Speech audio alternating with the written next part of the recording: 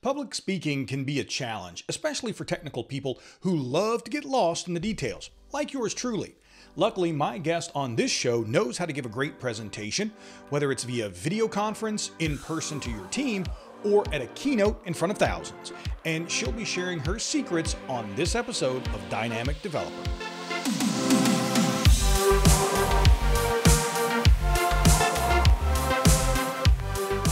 I'm your host, Bill Detweiler, and this week I'm talking to Heidi Waterhouse.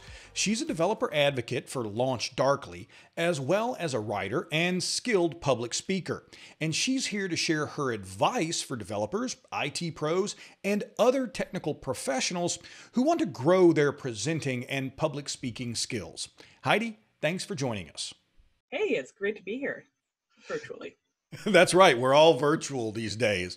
And that's what we're really here to talk about, right? Is how under this kind of new normal with remote work, with teleconferencing, how do we design presentations? As someone who talks to a lot of people, delivers presentations, how do you do that in this kind of new normal? But before we get there, I thought it would be a really cool place to start to talk a little bit about your role as a developer advocate, right? You know, it's something that a lot of software tool development companies have, but maybe, people listening don't really understand what that role kind of entails, or they think everyone comes into the role with the same kind of background. So, because I think that's so critical to sort of your role as a communicator, working with a communicator, I think that's really cool.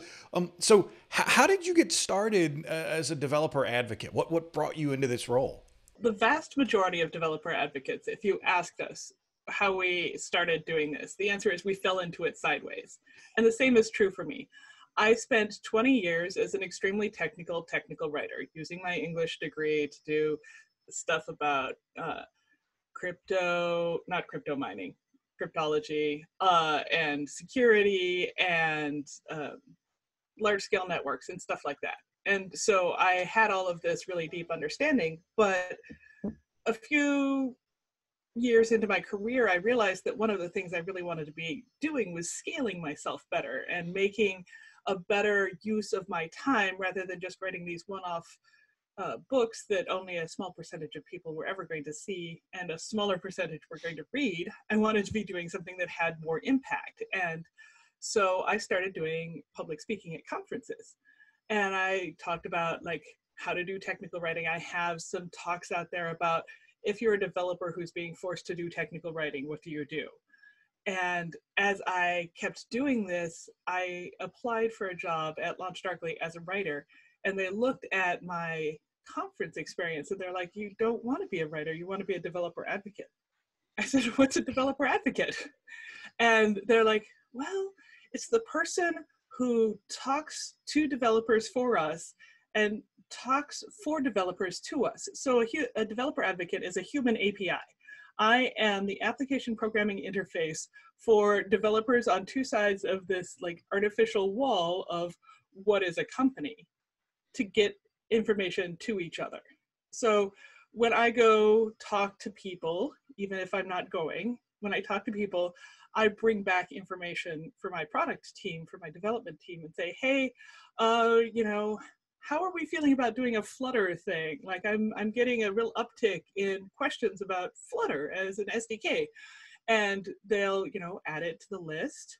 And then I have also the responsibility to go out and say, hey, we have, these 19 SDKs. Would you like to hear about them? And that gives us a chance to have a conversation. But I'm also on the broad scale representing LaunchDarkly, because whatever company you're with, you become the public face in a different way than the founders or the CEOs. You're the person that gets the random DMs in the middle of the day saying, hey, this isn't really a support question, but I was wondering if, and then you're going to get that kind of question. And it is my job to be present for those questions, which is super interesting and has been a really engaging part of my work. I've been a full-time remote worker for north of 10 years. Every once in a while I try going back to the office again and I don't like it. Um, it's really hard to do deep work for me in an office because there are keywords floating around all the time and then I pay attention to the keyword and then my train of thought is lost. So, how does someone who's technical like yourself, and I can identify with that, I didn't start with a background in journalism and tech media, all I've been doing it for 20 years. Like yourself, I had a technical background, right? And I think there's a, how do you make that transition from someone who does sort of really technical writing or comes from a technical background, whether it's, I was an engineering, mathematics, and computer science person in college and an IT background, a developer background, or a coder. How does someone with that technical kind of background prepare for doing these kind of events, live presentations, whether it's on a grand scale at a conference, whether it's standing up and doing a keynote presentation, or whether it's just within your own company, right? Just standing up in front of a group at a stand-up or at a product demo. How do you do that in a way that is effective and is, helps communicate the message to the and engaging with the audience, right? I think the first thing I'd say is start small. Like, please don't try and start with a conference talk, or even if you haven't done it all, a meetup talk. There's like an escalation level that I think we don't talk enough about. There's like standing up at stand up, there's doing an all hands demo, then there's like doing a small meetup, there's doing a small conference at a small talk at a multi-track conference, there's doing a talk at a single track conference. Like there's this whole escalation, and a lot of the levels above meetup are not a different skill set, but like a skill set that you would need to focus on and work on. Like you have to learn to do a CFP, you have to learn to put together a slide deck, you have to learn to, like there's a whole bunch of stuff around that. And so that's sort of a separate question. But I think to start out, the things that you need to understand are that everybody in the audience is on your side.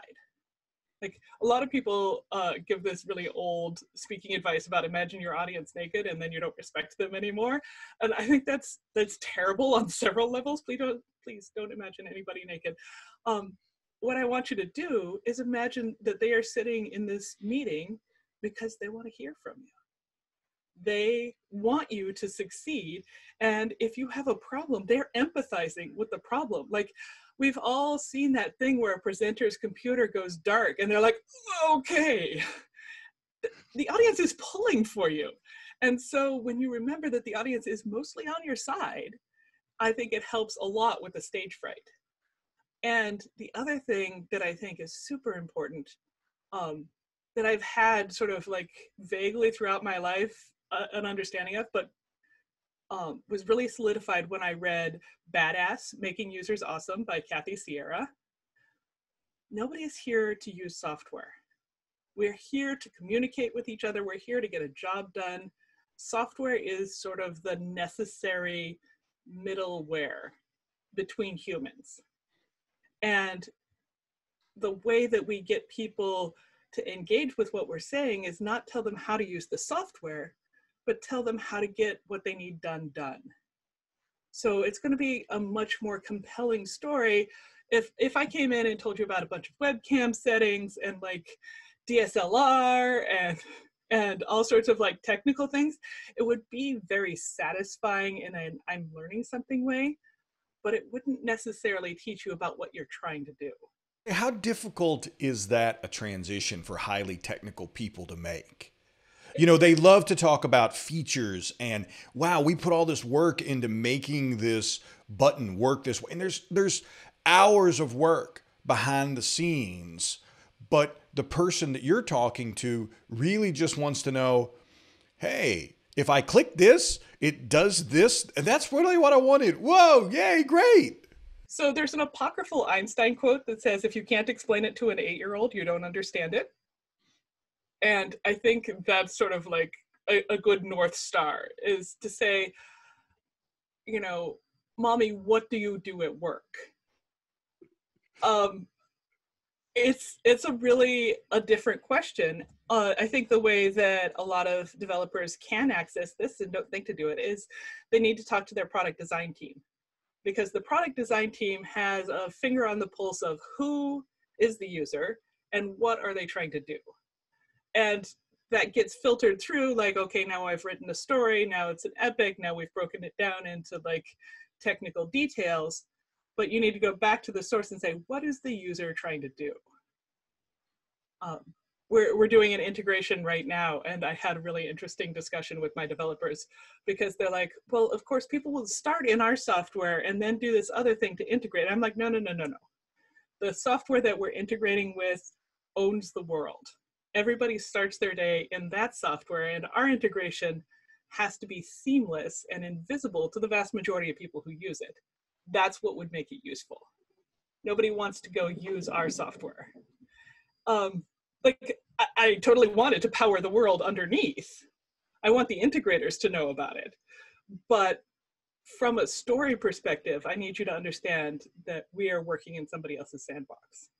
So, what mistakes do you see people make when they prepare for giving a presentation? You talked about starting small, and you talked about, so you know, we've talked about being able to convey the message without sort of going into too much technical detail, solving people's real problems. What other mistakes do you see people make when they're preparing for a presentation? On a technical level, you need fewer words on your slides. The human brain literally cannot listen and read at the same time. Like, we just, like, I know you think you can. I know you were doing it in the back of, like, you know, whatever boring class you were in, you were reading a book and sort of listening to the teacher. That's very rapid switching and not actually multitasking. Those are the same brain center. So if you put words on your slide, people are going to read the words and stop listening to what you're saying. So the way I solve this, and I think this is especially useful for web presentations, is none of my fonts are less than 36 point. You can only fit so many words on a slide if you have this artificial constraint. And so that means that you don't get those slides that are just bullet points that the presenter reads, because those are really terrible to sit through. Like, you could have bullet points that are like 1 or 2 words so that as a presenter you remember what you were going to say, but don't write it all out. The way that slides are showing up in video conferences means that we need to change how we design slides. Most of our slide templates, like the stock templates that you get from either your designer or your software, are designed for presentation in a room of like 12 people. That's sort of what they're optimized for. They're optimized for a meeting. But when you get that next to somebody's talking head in a window that's been squinched over so that people can still see their notifications, you're talking a very small slide footprint. So your fonts have to be big, your pictures have to be clear, and if you're doing attribution on your slides, which I think is really important, like all of my slides have my Twitter handle on them so that people can quote me accurately and take screen caps. If you're doing attribution, it needs to be bigger than it would if you were doing it for like a conference screen. So that's number 1 mistake. The number 2 mistake is you don't practice. And believe me, I know how horrible it is to watch yourself talk. I hate it. I hate it every time. I've been doing this for 7 years, and every time I record myself giving a talk or watch a conference recording of myself giving a talk, I'm just like, I can't believe I did that. I sound like such a dip. Okay. However, just like every other iteration, this is your test. And if you don't test, then you don't know that you're actually delivering what you think you're delivering, and you can't iterate.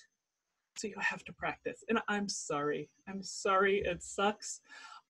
When I'm starting off new speakers, I say, go home, have a few drinks. If you're in California, maybe have something a little greener. Whatever it takes to get yourself relaxed so that you can watch this, and then just watch it through once, and you'll note things. And you don't have to like sit there taking notes about everything you did wrong. In fact, I think that's kind of destructive. Um, but you do need to run this test on how your presentation is coming across. So I really wish people would do that pre-test before they release to public, like who does testing after release? All of us. But the thing that I wish is that if you know you have a big presentation coming up, you would set up your webcam, you can record your own Zoom meeting, you know, go through it. It will be super awkward, but it will make the next one better. I refer to this stage as getting the suck out. Like every talk has a finite amount of suck, and I'm either going to suck on stage or I'm going to suck in test. And I know which one I'd rather. You know, and you mentioned something right there that I think is really important, especially now, but, you know, with the growth in remote work is still important, which is preparing for your venue. You know, so whether you're doing something virtually, whether you're doing something in a small meeting room, or whether you're doing something on a keynote stage in front of 1,000 people.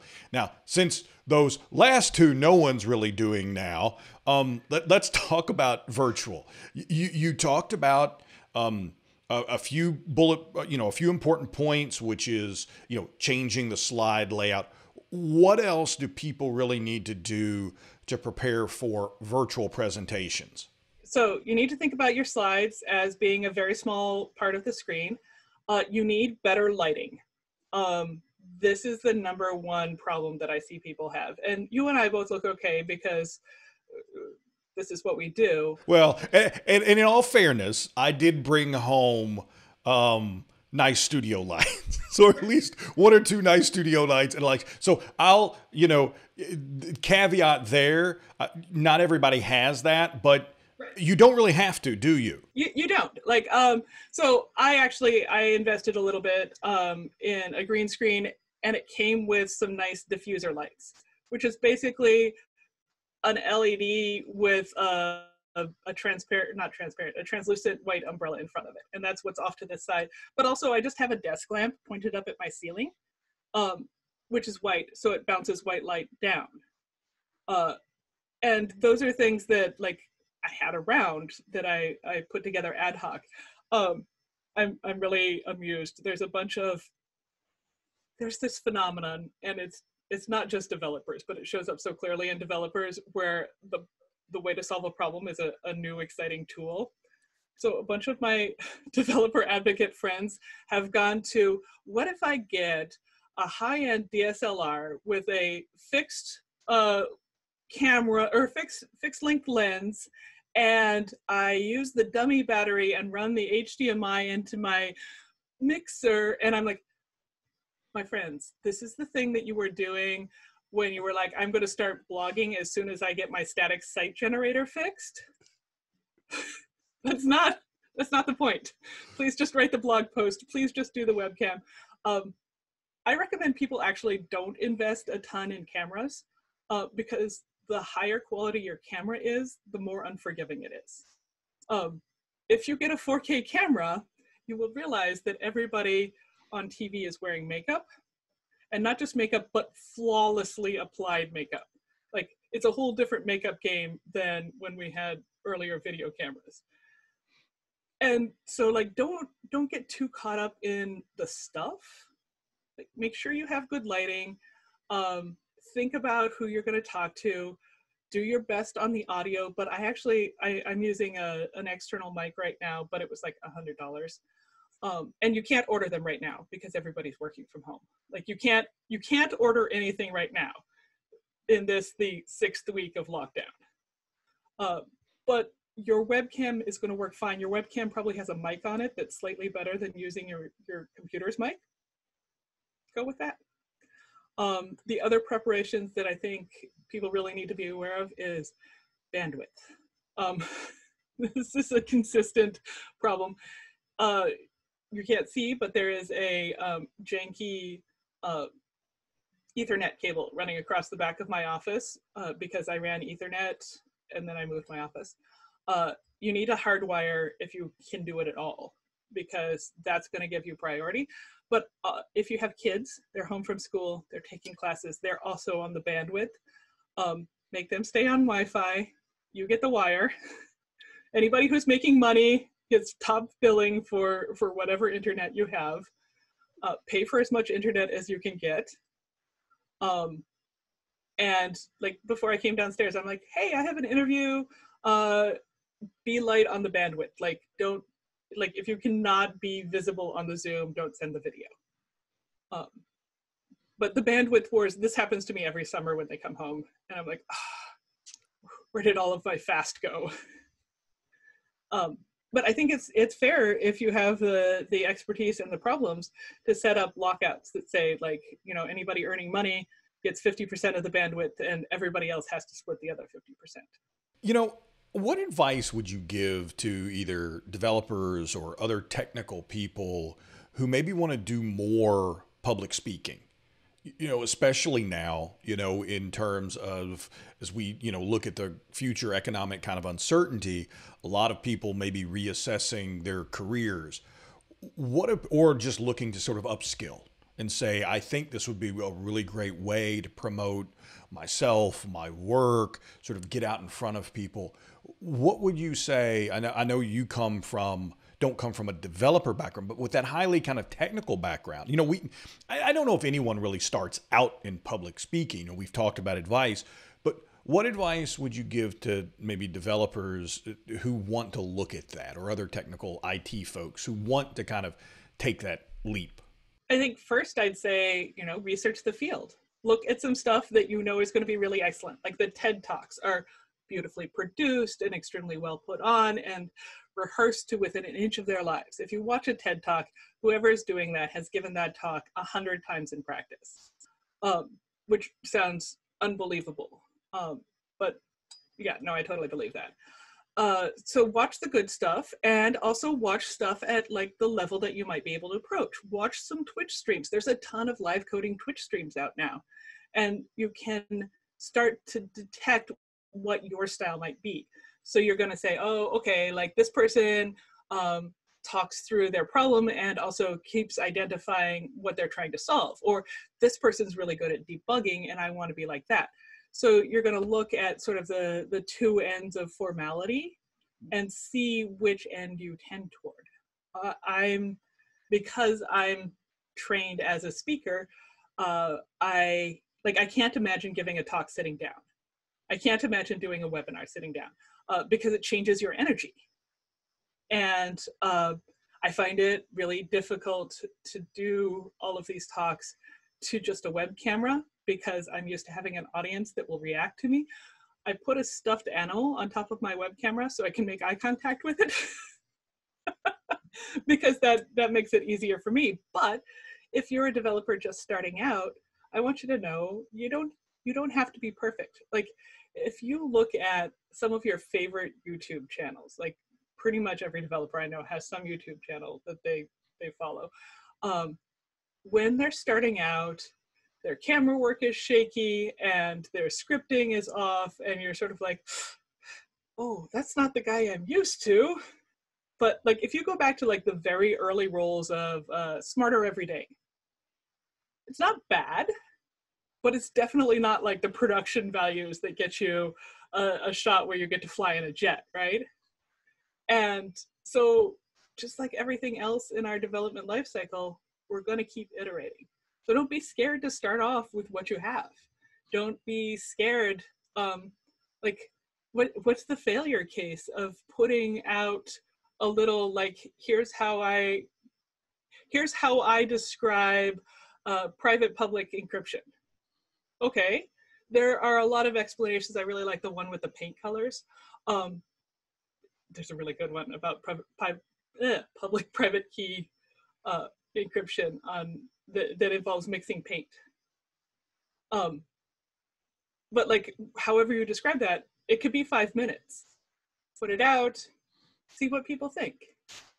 Watch it yourself. See if you agree with what they're saying. You're not going to get a lot of viewers at first. That's an advantage. Because sometimes it's good to start with like just doing this for myself or a couple of my friends or whichever coworker I can coerce into pretending they watched it, whatever. But I think we don't want to say to developers, to technical people, you have to be as good as, Heidi, who gets paid to professionally deliver keynotes. Like, that is literally my job, is getting up on stage and doing the thing so that you're all inspired about disasters. This was my last keynote. Instead, what we're paying you for is to understand interesting things. And if you can explain it to the next person, then you've really added to your value as a developer, because we've all worked with that developer who's brilliant and can't tell you what they're doing. And I don't want to work with that person as much as I want to work with the person who's like 3/4 brilliant and can actually describe what's going on. Well, Heidi, I think that's great advice. And I think that's a perfect place to stop. Where can folks go more to learn about what you're doing, the work there at LaunchDarkly, and maybe see some of your work and learn from it? I have a website at HeidiWaterhouse.com that has all of my recordings up on it. LaunchDarkly.com, we have a free trial for 30 days. What we're doing is feature management as a service, or I like to say feature flags as a service. So don't roll it yourself. Let us do it for you, because we're going to do it better. I have actually a whole talk called Free as in Puppies about build versus buy. Like, sure, it's free. You can build it yourself, like a free puppy. But yeah, you could go there. We'd welcome you for a trial. And I think it's really exciting to get to be here and talk about this. And you can listen to more episodes of Dynamic Developer on your favorite podcast platform, or watch a video of each episode, as well as read a transcript at Tech Republic.